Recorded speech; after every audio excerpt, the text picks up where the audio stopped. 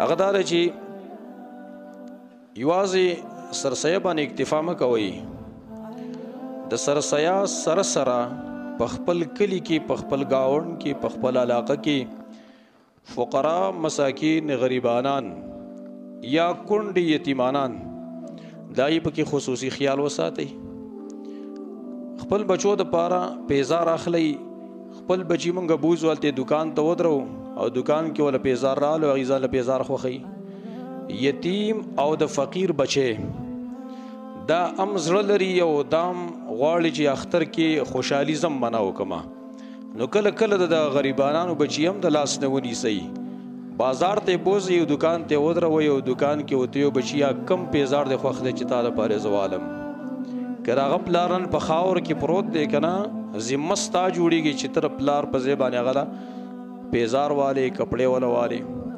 غریب هم زړه لري، د غریب بچي هم زړه لري، یتیم هم زړه لري، یتیم هم خوشحالي غواړي.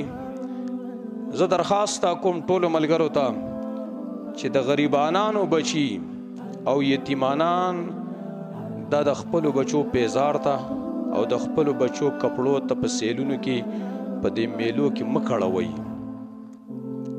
زمونږ ماشومان چې کله لاړ شي د میلو ته لاړ شي، د سیلونو ته لاړ شي، نو هغه ډېر سنبال کړي وي.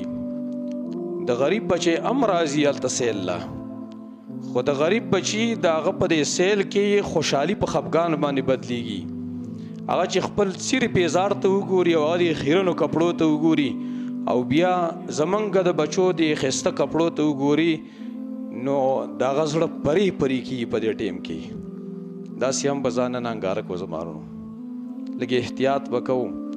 د هغې د سر سوری که نه نشته دی، په کار ده چې موږ یې د سر سوری جوړ شو. یوازې په دغه باندې اکتفا هم مه کوئ.